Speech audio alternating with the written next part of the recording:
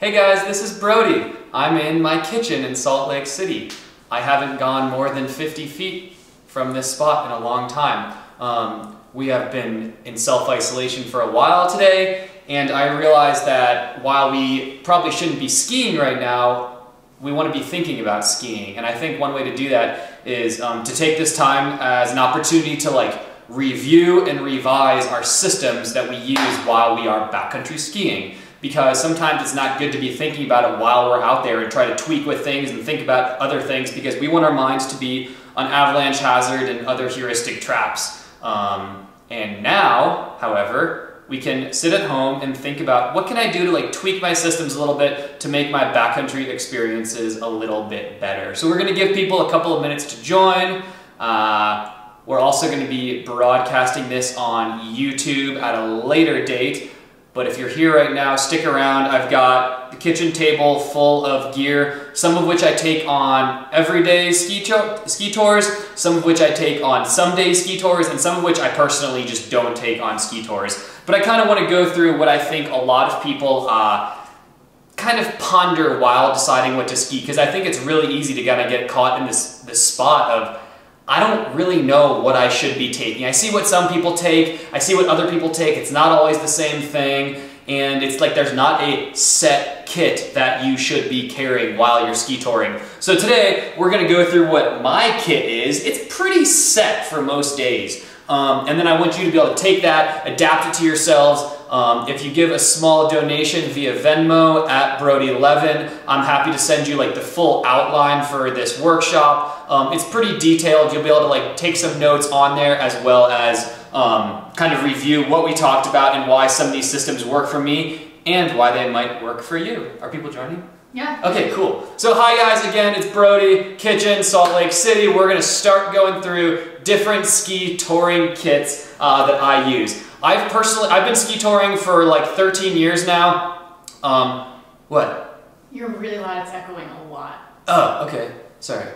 Katie's helping me film over there. So if you guys have any questions, first of all, I want you to go ahead and type them in Instagram right now. I'll just address them as I'm going. Katie's looking at the screen and she'll be able to ask them. But in the meantime, we're gonna go through various pieces of the kit, starting at backpacks. Like I said, I've been ski touring for about 13 years. 100% of my skiing has been in the backcountry for about 10 years. Yeah, that's about right.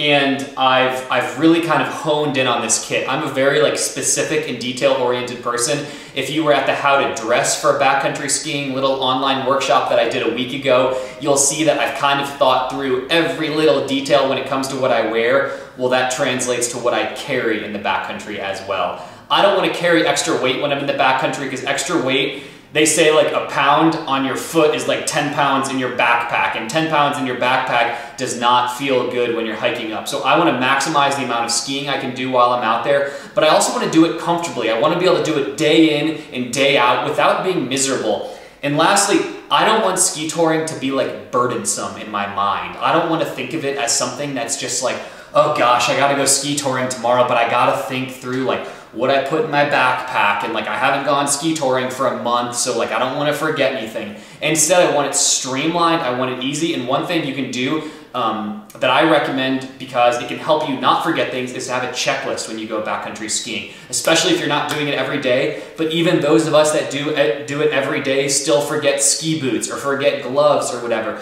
So I like to have a laminated checklist that you can just use a Sharpie on or whatever and just check things off as you go. Either that or keep all of your stuff that you take ski touring in one area. Hi, Spaghetti's here with us today. Hey, girl.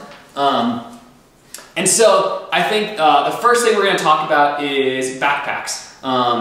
And we're going to talk about things now because I don't think it's right to think about them and focus on them when you're ski touring. The last thing you want to do while you're touring is think about things oh gosh, I wish I brought a different backpack, or I'm wearing the wrong layers, or do I even have my avalanche shovel in my backpack? We don't want to think about those things while we're ski touring. We want our equipment to be in the back of our minds. Our front of our minds should be consisting of avalanche hazards. They should be consisting of communication errors. They should be consisting of navigation, right? They shouldn't be consisting of hello.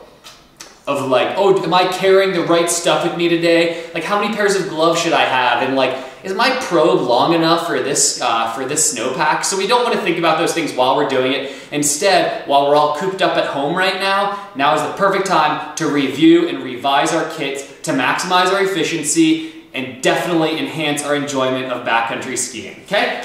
Cool, so, thanks Spaghetti. She'll probably come in and out.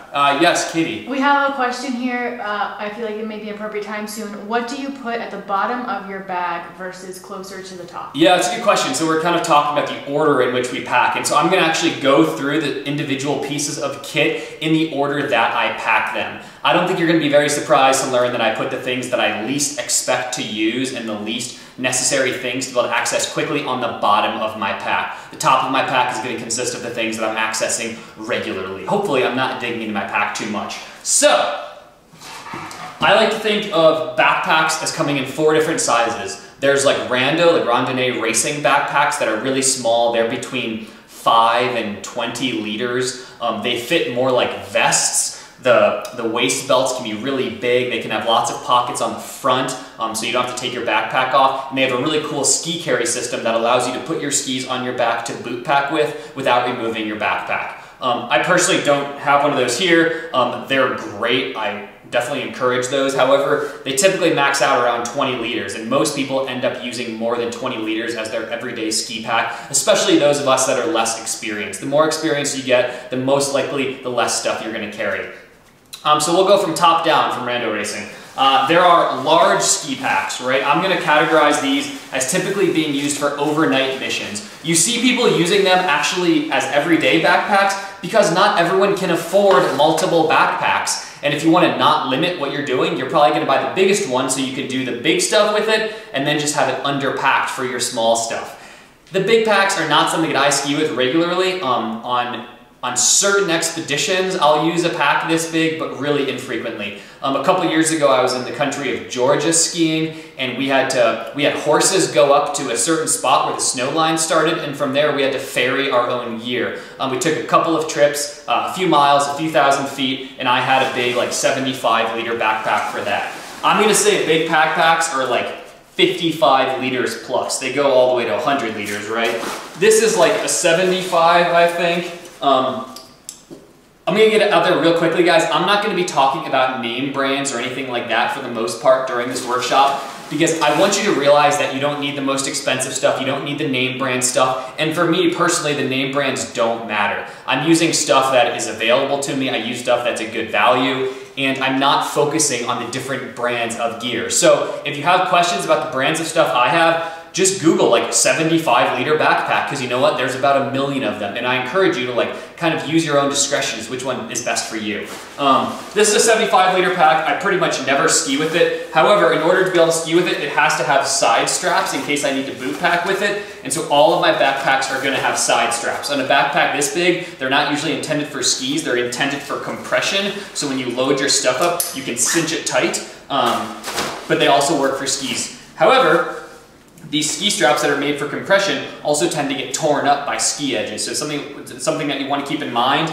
And lastly, you want to keep in mind how they connect. Are they strong enough to really cinch on when you put your skis in there? In addition to a heavy backpack, sometimes you'll have your ski boots on your skis on your back, and you want to be able to tighten those up without the buckles breaking.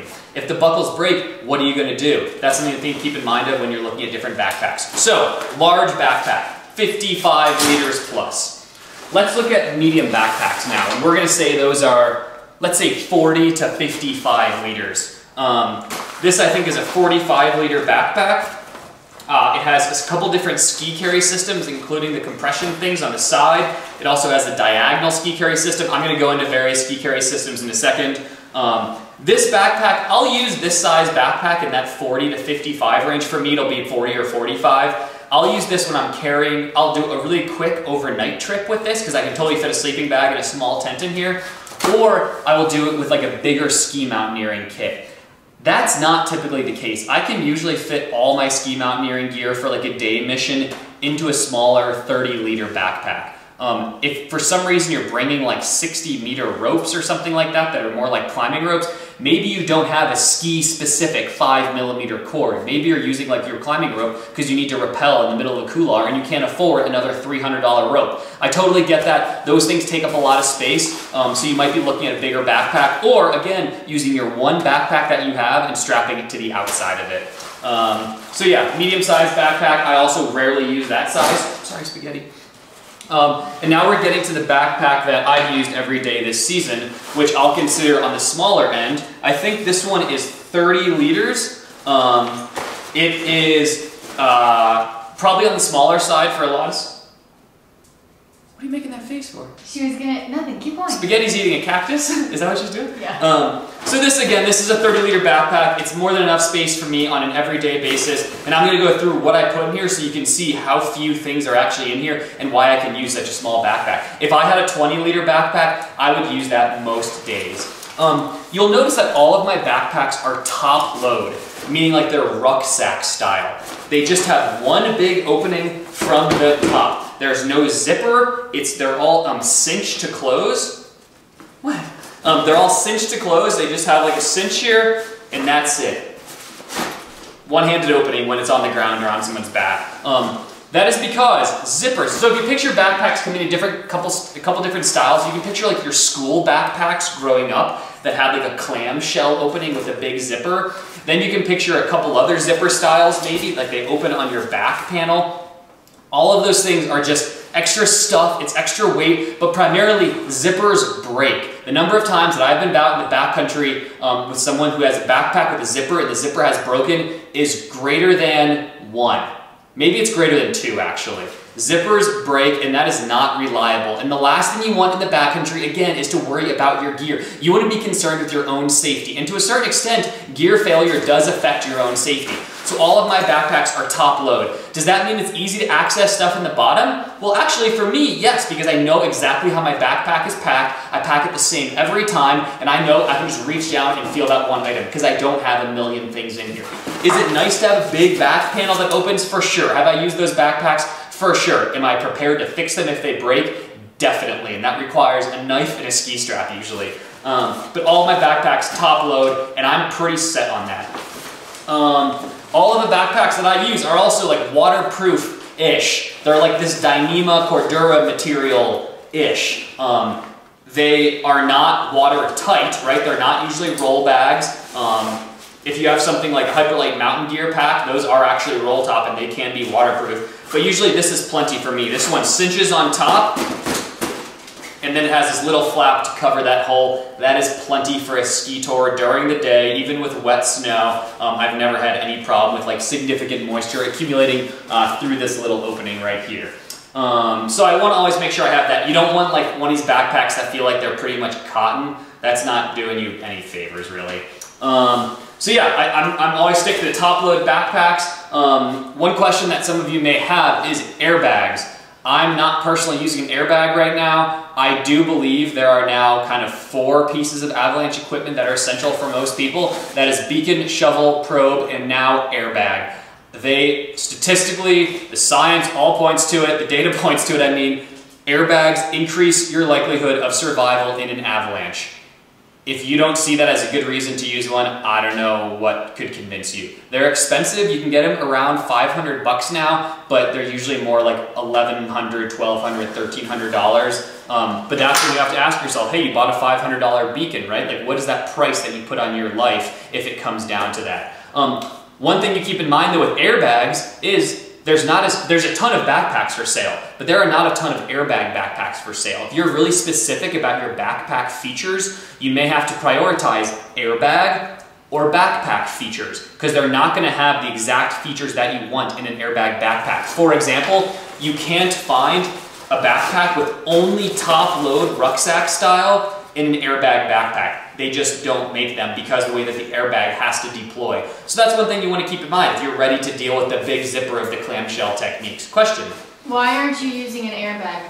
I'm personally not using an airbag for a variety of reasons, mainly because I'm so specific with the backpacks that I use and I know the features that I need. In certain terrain, I for sure use backpacks. If avalanches are my main, or excuse me, airbags. If avalanches are my main concern, I'm using airbags. If other things like rockfall or carrying the right equipment are my main concern, because sometimes ease of access to gear or speed, because airbags are heavier, which then makes you slower, these things may affect your safety as much as an avalanche. So it depends on the terrain that I'm skiing. If you guys can afford 2 backpacks, yeah, get an airbag, get a non-airbag, get a small one, get a big one, whatever it takes. And they make some pretty cool modular airbags now where you can like buy a backpack and zip an airbag onto it on the days that you want it. If you're looking at airbag backpacks, they come pretty much in 2 styles: compressed air, I think, like CO2 or nitrogen or something, and electric. There are pros and cons to each. The electric is what I tend to lean toward because you can discharge it more than once in a day, and there have been recorded accidents where someone has been caught in more than 1 avalanche a day and had to discharge their airbag more than once. You can easily travel with them because all you need to do is plug them into a wall to charge them. The cold affects them a little bit more, but in general, easier to charge, easier to discharge, more frequent discharges, and yeah, I just find them, I personally lean toward that. However, there are a lot of people still using compressed air airbags because they're also cheaper. Okay, cool, so I got my backpack. Any other notes on backpack? Oh, helmet stowage. I ski with the helmet every single day for the past 15 years now, probably. I got a couple concussions consecutively on a couple different years, and my mom just asked, she wasn't gonna ask me to stop skiing, she's like, will you please start wearing a helmet? Because I grew up skiing in Ohio, nobody wore helmets. I don't know if they do now, but nobody wore them. So my mom's like, please start skiing with a helmet. I moved out here, everyone was already skiing with a helmet. I have a variety of helmets. This one's triple certified, so it has both climbing certifications, which protect you from impacts on the top, as well as ski certification, which protects you from impacts from trees on the sides. This is super light. There's nothing to really break on it. They are fragile, but one thing you see people with all sorts of different helmet stowage options on their backpacks. They'll have them inside, they will have them in like a helmet carry system, or they will have them dangling on the outside of their backpack.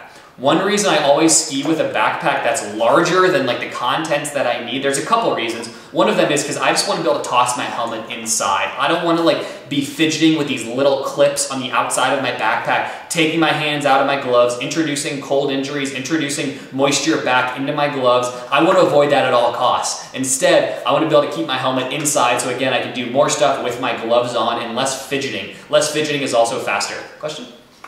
Which helmet is that, and also looking for one that's dual rated? Yeah, so triple certified helmets, most helmet companies are now making them. If you look at a website that does ski mountaineering gear, almost all of them are triple certified. This helmet has like 10 different name brands that white label it, or one company that white labels it for like 10 different brands. It's not, go to like Skimoco or one of those websites and you'll see like tons of triple certified helmets. I don't even know what brand this one actually is, but this is like really common and they all weigh about the same-ish. Some of them look more like bike helmets, which, you know, may or may not be that cool to ski with. Skiing with a climbing helmet is definitely an option. It's not ski certified, so beware of that, which means impact from the front, sides, and back aren't as covered. However, it depends what you're concerned with hitting you in the head. Ski helmets are, climbing helmets are light. Bike helmets are light. I prefer to use something that's intended for the way that I'm using it. So yeah, there's a variety of them. Any other questions there, Katie? So helmet stowage, I don't personally look for that feature. If I do have it, I cut it off and I just put my helmet inside the backpack. I said if it reminds you of the backpack that your little cousin takes to like 3rd grade, that's probably not the kind of backpack you want. All these pockets, all these features, like the fleece-lined helmet pockets, you don't want that stuff. It's just extra stuff to break. And then you're the person being like, huh, where's my granola bar? Is it in this pocket? Is it in this pocket? Oh, is it, like, what pocket's it? And you're like going through everything, right? And like, you just don't want to be that person. It's really, really nice. You'll see a lot of inexperienced skiers skiing with these backpacks that have all these pockets on them. And then most of the experienced skiers skiing with one big pocket. Actually, 2 pockets. One for avalanche safety gear, one for everything else. And then usually like a small pocket for like your car keys and stuff.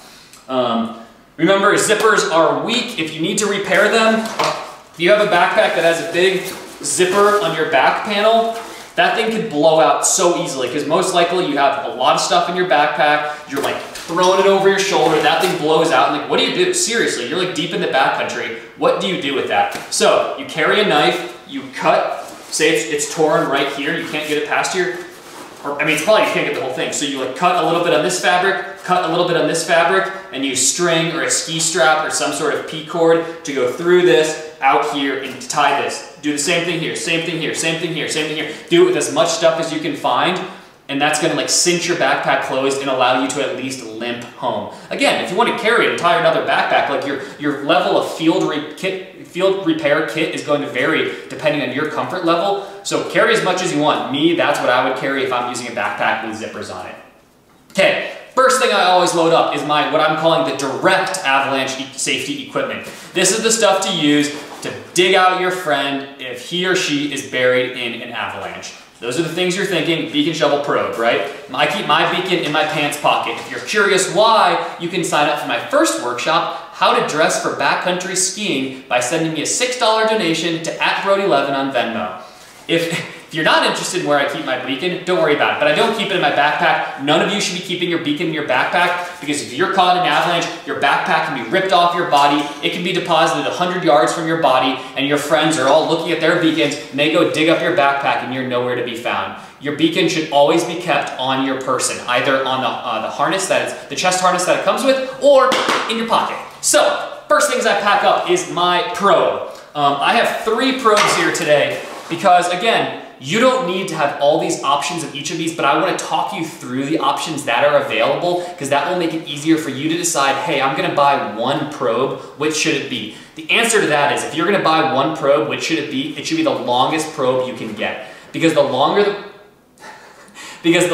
probe, the deeper. If you're in a really deep snowpack, you're going to need a long probe to potentially find your buddy. It is not unheard of for people to be buried 6, 8, 10, 12, 15 feet deep. So trust me, you're going to want the longest probe you can get. They don't make 15-foot probes.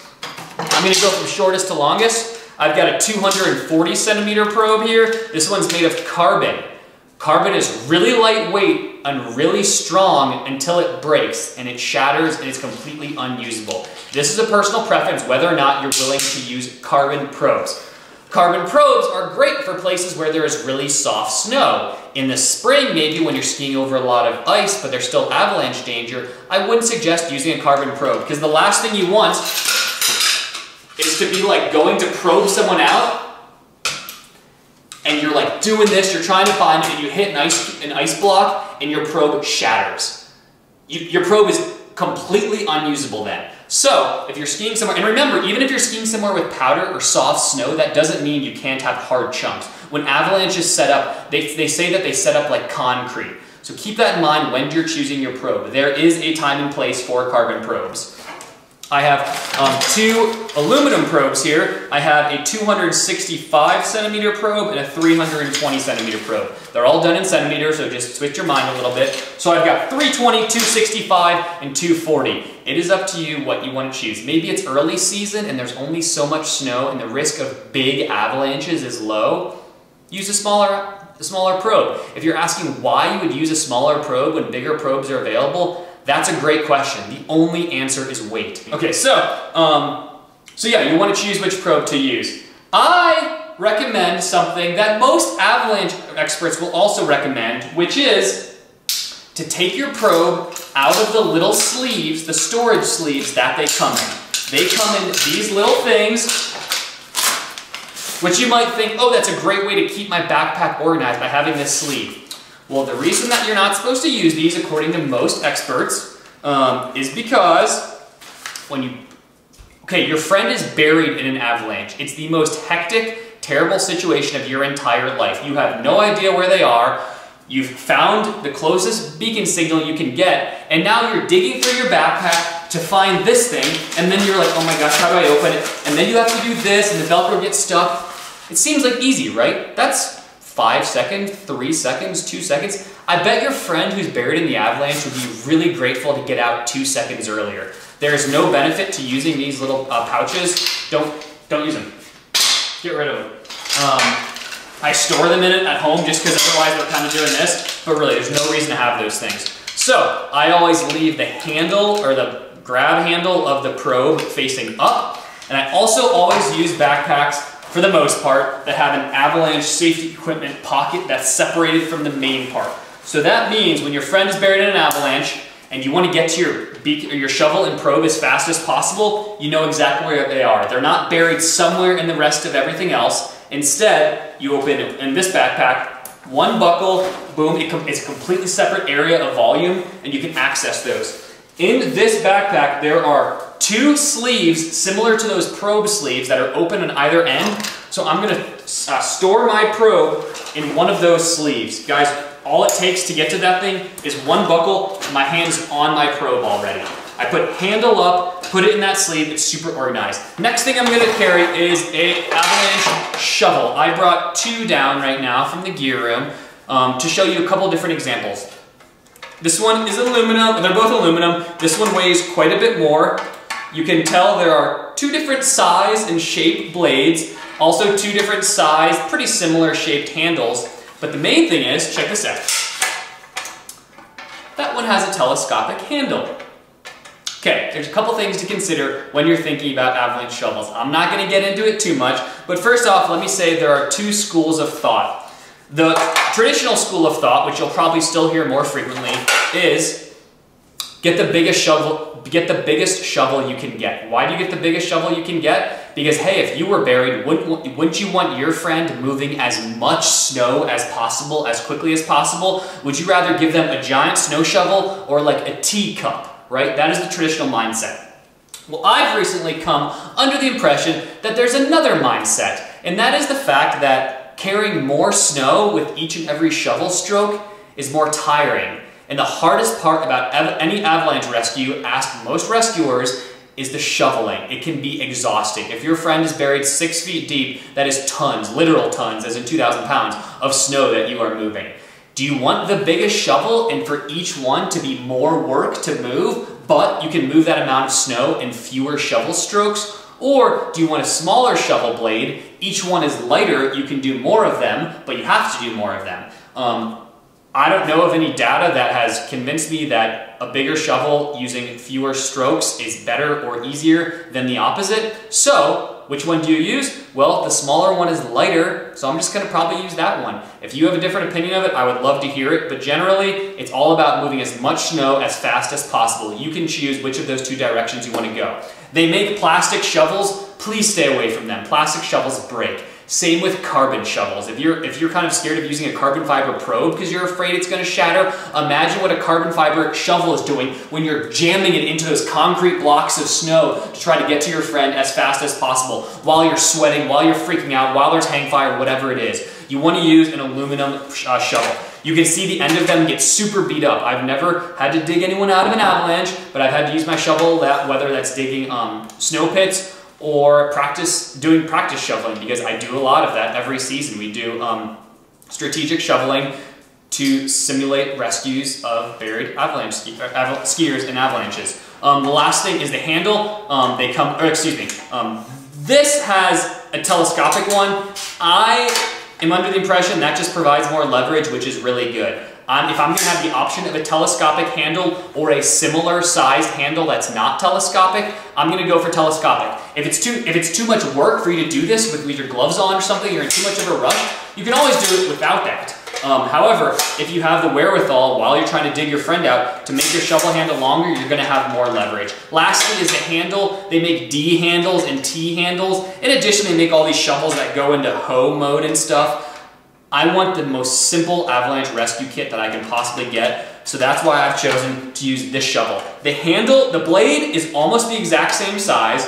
The handle is almost the same length without being extended, with no telescoping necessary, and the top handle is still a regular D handle. This is significantly lighter. I don't have to deal with the telescopic features. It has these cool little grips. This one's made by Pieps, P-I-E-P-S. Maybe you have some of their avalanche equipment like beacons, and there's only one thing to put together. It's super easy. I highly recommend this shovel. So far, I've really liked it. So, I will take the handle. Yes, question? What are your thoughts on shovels with the backhoe option? Yeah, the shovels with the backhoe option, I personally think it's gimmicky.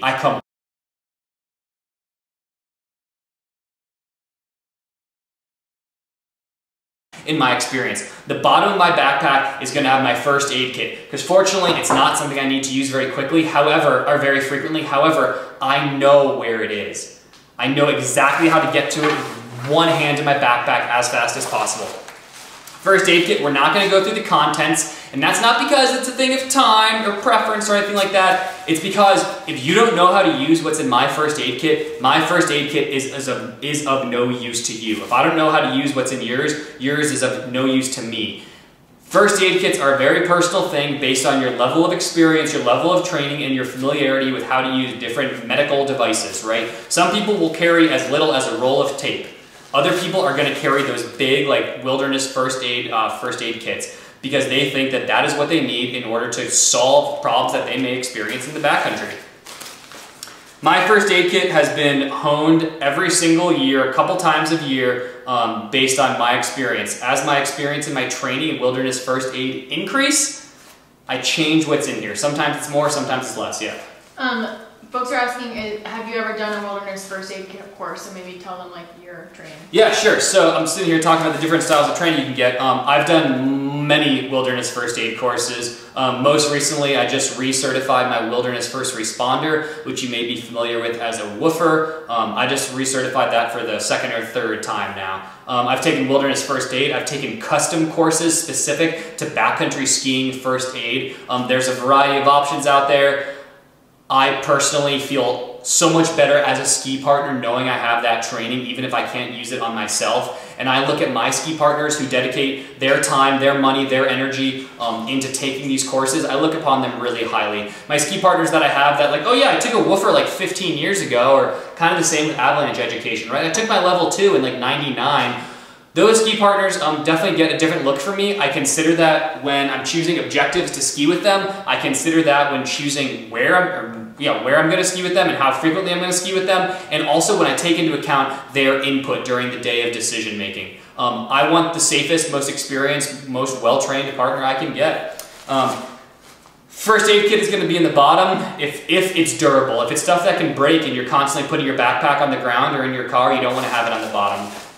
Your first aid kit needs to be in something waterproof. I usually use a roll top, like 1 or 3 liter dry bag, or something like that. That is also completely waterproof. I have it in here all the time. When I've used first aid kits that are not completely waterproof in the past, every day, it's in the bottom of your backpack where all the moisture and wetness accumulates. When that stuff accumulates in the bottom of your backpack and soaks your first aid kit, you gotta dry it every single day. It also makes some of your stuff like your tape and your gauze and your bandages go bad. You want your first aid kit to stay dry. I highly recommend like a really small, like Sea to Summit makes these little 1 liter, half liter even dry bags. They're awesome. Is there something else? Okay, cool.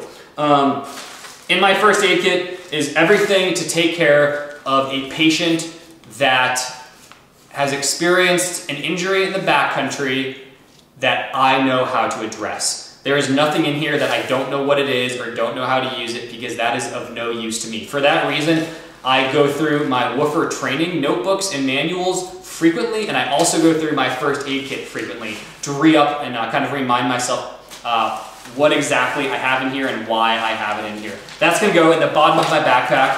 I always put it on the same side of my backpack. I know exactly where it is and how to reach it. Next up is an emergency puffy jacket.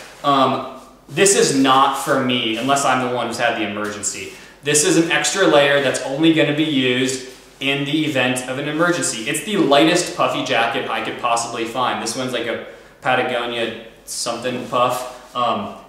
It's not incredibly warm, but I think when you're injured, this will feel incredibly, incredibly good. I've had to use these on injured patients in the backcountry before. If I have it rolled up into its own hood right now, if you didn't take the How to Dress for Backcountry Skiing workshop last week, you didn't learn the fact that there are ways to tell if your backpack or if your clothing can be stuffed in its own pockets, or if you need to have a stuff sack. A down jacket in the bottom of your backpack, not in a stuff sack, is going to be just like a first aid kit. It's going to get saturated, it's going to get wet, and it's not going to be of any use when it comes down to it, because again, down is not good when it's wet. Look at all of the pockets in your layers, and you see the zipper pulls? Look for the zipper pull, if your jacket can stuff in its own pocket, that has another zipper on the inside. That is the pocket that you can stuff to hold your jacket in. So, this is the pocket. It's just one of the hand pockets, but this one on the left side has a zipper pull on the inside. I'm gonna flip the jacket inside out and just stuff it into that pocket, because that pocket, the pocket lining itself, also acts as a stuff sack for that jacket. Odds are some of your jackets that you have, or even some of your snow pants, have this feature and you don't even know, because it's not something frequently advertised, but it's really, really nice, because this pocket lining is waterproof enough polyester that I don't need to dry this on a regular basis. Does that mean 20 minutes left? Cool. So this is my emergency layer. I'm going to zip it up using that same zipper that had the zipper pull on both sides, and I'm going to store this in the bottom of my backpack right next to my first aid kit. I'm going to store it in this orientation while the first aid kit is in this orientation, because it takes up the bottom and it makes the bottom completely flat, like there's nothing in it. So far this bag still weighs pretty much nothing. There is not a whole lot going on in here, and that's how I want to keep it. Hi Spaghetti. Hi girl. Cool. So I'm just going ski touring for a day right now. I'm just going to pack up what I would generally have. Next thing I'm going to put in here is my ski jacket. This is the jacket that I'm going to wear on the way down. It's my waterproof shell. It's like a rain shell pretty much. It's super small, it's super light, and I'm only going to wear it on the way down, or in case I really need to protect myself from the elements, and getting hot is not too much of an issue. I'm going to put this in here next, because that means everything, so I'm going to use this as soon as I get to the top. Everything from here on up, I'm going to use either at the top or before I get to the top of my ski run. Keep that in mind. Yeah, question? Down or synthetic for the emergency jacket? Yeah, I use down for the emergency jacket because down is lighter and more packable. Synthetic is obviously better waterproofness. I don't ski in a very wet climate, so I'm going to use down. And I also have an emergency blanket in my first aid kit that I can lay down on the ground to put a patient on top of before I put the jacket on them. Go ahead. In terms of avalanche tools, do you pack a rush block cord or a snow saw? If so, what's your preference? Yeah, it's a great question. Snow saw and ruche block cords. I have them both out here, and I'll show you how those fit into my kit. Thank you for asking that, though. So everything from here on up gets used every single run. That's to keep that in mind right now. There's almost nothing in here. There's a first aid kit and a jacket and shovel and probe, and that's it. Everything else is going to be used every run. Ski jacket, next.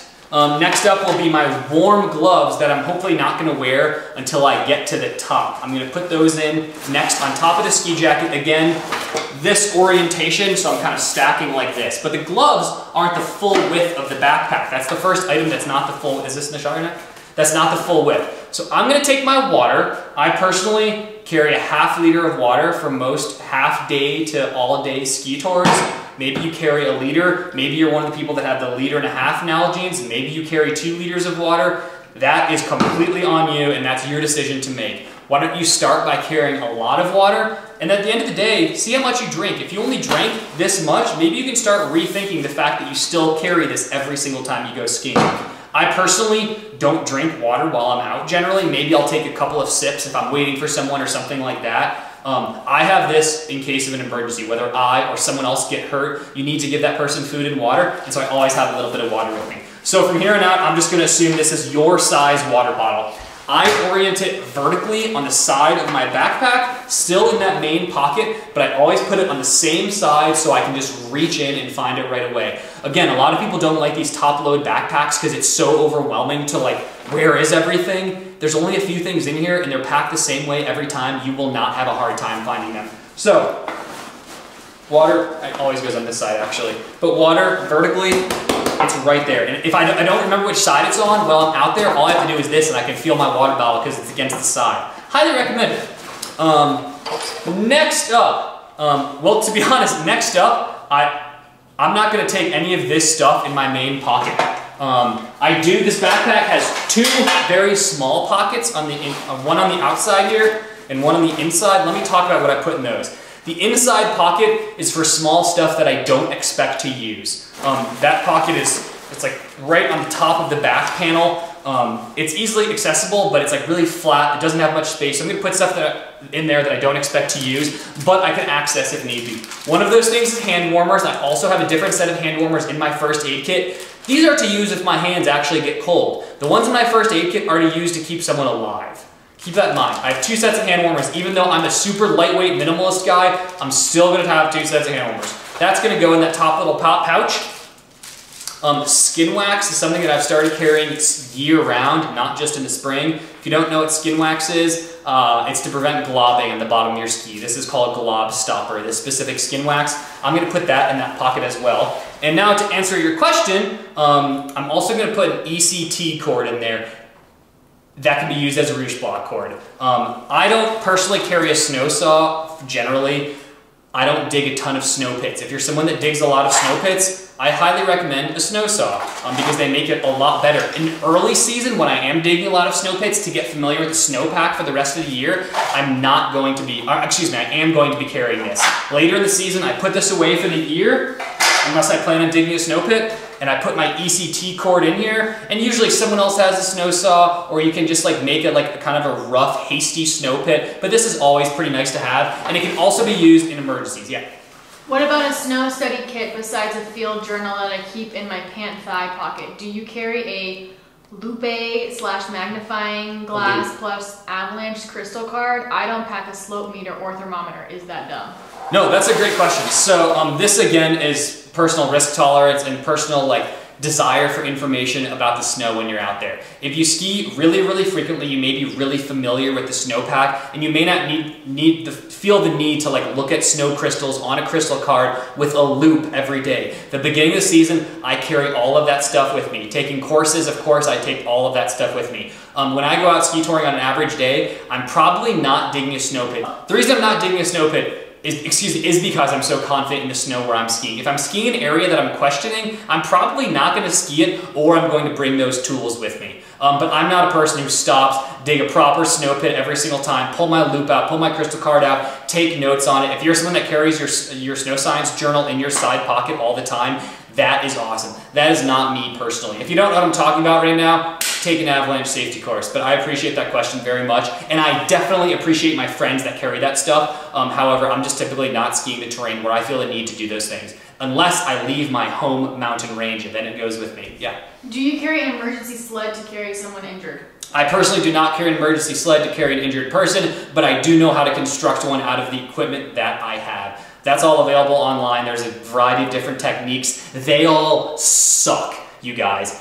I ski in the Wasatch mostly, for most of the winter at least, and in the Wasatch, people don't carry snow sleds because you're so quick to get rescued typically. I've had to get someone out of the backcountry before, and ski patrol from a nearby ski area, which wasn't even that close, but it is close in the grand scheme of things. It's just not close for the Wasatch. They were able to get to that person by the time I was able to construct a sled out of the materials I have. I personally don't carry a sled. I don't carry a tarp as cover. However, I have that emergency blanket that can be used as a covered tarp if I need to dig a snow cave or something like that. And again, all of the training I've put in has kind of honed this kit that I have, and it's helped me determine what I'm willing to carry and what I'm willing to kind of cut out of the kit. If I could carry all the weight in the world, would I carry a full snow science kit and a full rescue sled every time? For sure. Am I doing that in practice? No. Is that up to you? For sure.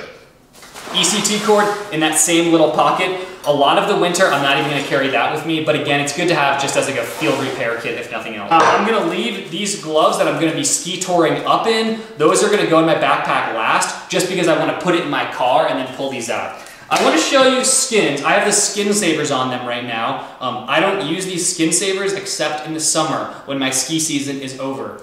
And as of right now, my ski season is ostensibly over. So I've put this is how you know I'm not skiing right now, when I'm using skin savers, because these are not something I use. And if you use them, that's fine. P.S. There's no reason to use them on a daily basis. If you're going skiing, guys, you don't need to carry these out. You can stick glue to glue on your skins, and they'll still last a really long time.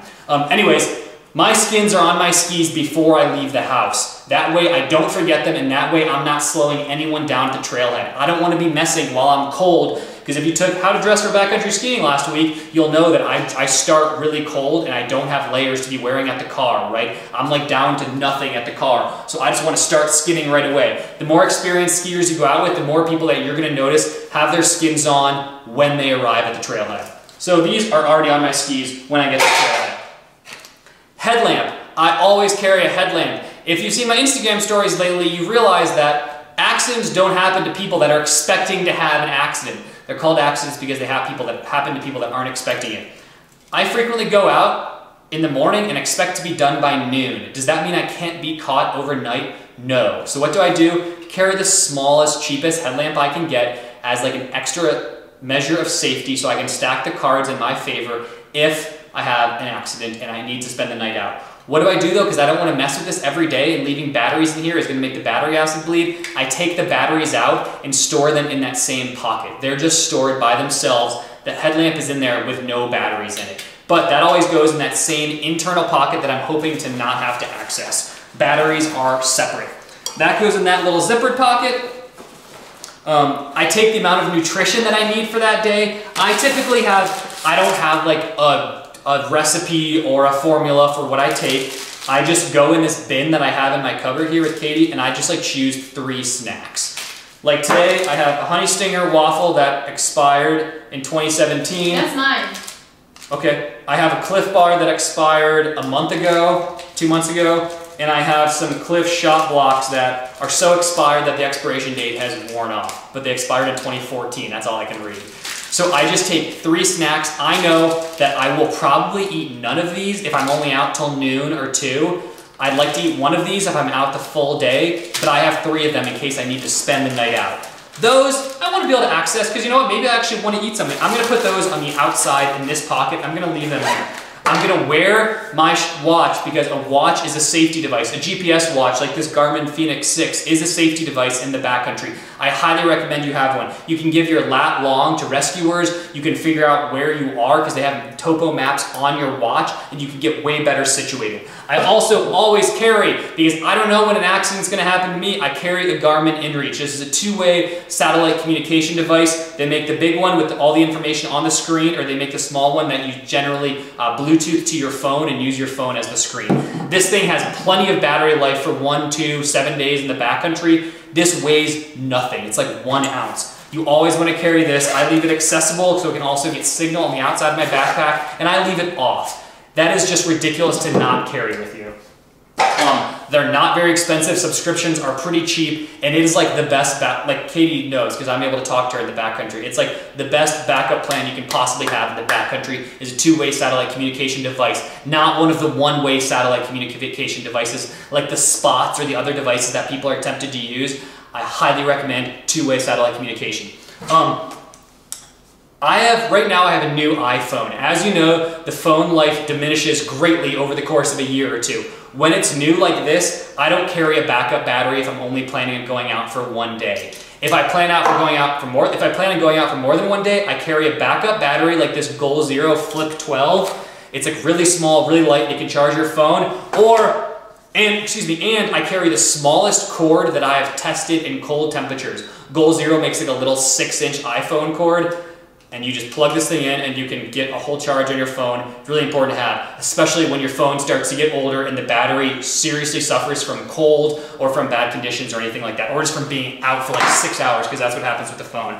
I carry a neck warmer that I can also put up over my ears and over my head and over my face to stay warm. I just kind of toss that in there. I don't use that all the time. I ski in sunglasses that are such full coverage that I don't have any need for goggles. I put those on while I'm still in my gear room so I don't forget them, because sunglasses are absolutely a safety device, and I can ski in blizzards in these. These are Oakley's. Every sunglasses company's making these really high coverage sunglasses. They're all the same to me, whatever. Do I carry sunscreen and chapstick? No. I put sunscreen on before I leave the house. I don't have super sensitive skin. If you do, take the smallest little thing of sunscreen you can get. I got this a long time ago. It was like a keychain. I just keep refilling it with sunscreen. And chapstick is not something, I used to carry it in my pants pocket, but it hurt with every step that I take, so I just stopped carrying chapstick regularly. I put it on before I leave the house or when I get back to the car or whatever. Sunscreen, definitely use every day. Lastly, I put, so I'd snack, I put my helmet in my backpack because that's going to be the first thing that I access when I get to the top of the run, or maybe even when I'm still climbing. I just put it in here. I get such a big backpack because I want to be able to just toss my helmet in here without Tetrising stuff. And that's how much time do I have? That's how you're going to choose what size backpack you want. You can get a really small backpack that only fits what you have if you're willing to kind of, what I say, Tetris your stuff every time you put it in. You know you can't put your gloves in before your jacket because it won't all fit. Instead, I get a backpack that is cavernous compared to the amount of stuff that I have, so I can easily put my helmet in without even thinking about it. My backpack is maybe 25% full, maybe 40% full, something like that. My helmet can go in any orientation. It can just sit on top. I can reach around it because my backpack is big enough to access my water. I can get my other gloves without pulling my helmet out, but it's always on top. I also like to store my gloves sometimes inside my helmet so they're even more accessible. Or if I'm skiing with goggles, I put my goggles inside my helmet. Question? Is your bag 45 or 35 liters? This backpack is 30 liters. I used to use a 45-liter backpack on a daily basis, and it was just so empty. I can still avoid Tetrising stuff. I don't have to have this stuff perfectly packed. I don't have to compress my down jacket, and this is still a 30-liter backpack. That's it. If I shed a layer, that mid-layer that I wear when I'm skinning, if I shed that while I'm skinning, I still have a ton of space in here. If I'm skinning with a thicker mid-layer because it's super cold, I still have a ton of space in here. So I highly recommend something that gives you some extra space but doesn't have way overkill, because a lot of people carry a lot of stuff that they don't need. A couple of ski straps I have in my first aid kit, but I had these out just to remind people. These can work wonders. They can fix bindings, they can fix boots, they can fix skis, they can fix poles, they can fix your backpack, they can fix broken bones. They can't fix broken bones, they can stabilize broken bones. They can help you make splints. Ski straps, also called volet straps, because that's who invented them. Super, super important. If you're curious what's in my repair kit that I carry on expeditions or on daily ski trips, Outside Magazine just did a story on me this week on the website about what you carry in a field repair kit for backcountry skiing. It addresses my kit specifically. Go check it out on outsideonline.com. But I don't carry much in the way of a field repair kit for everyday skiing aside from these, because the Wasatch is small enough where I can limp out pretty much no matter what. A broken boot, a broken binding, it's never happened to me before pretty much, and it's probably not going to happen to me on any given day. I'm willing to deal with the consequences and carry, instead of carrying like a heavy field repair kit every time I go skiing. Lastly, one more reason to have a backpack that's big enough is because, you know what? If I need to add an ice axe to my kit, all my backpacks can carry ice axes. If I need to add ski crampons, there's plenty of space in here to add ski crampons. If I need to add regular crampons, there's plenty of space to add regular crampons and still shove my layers in here. I just like to think through all the possible scenarios. If you have any questions, ask them now because we're running out of time. I like to think through all the possible scenarios. How much stuff would I realistically actually have in my backpack at the same time, and does it fit in there?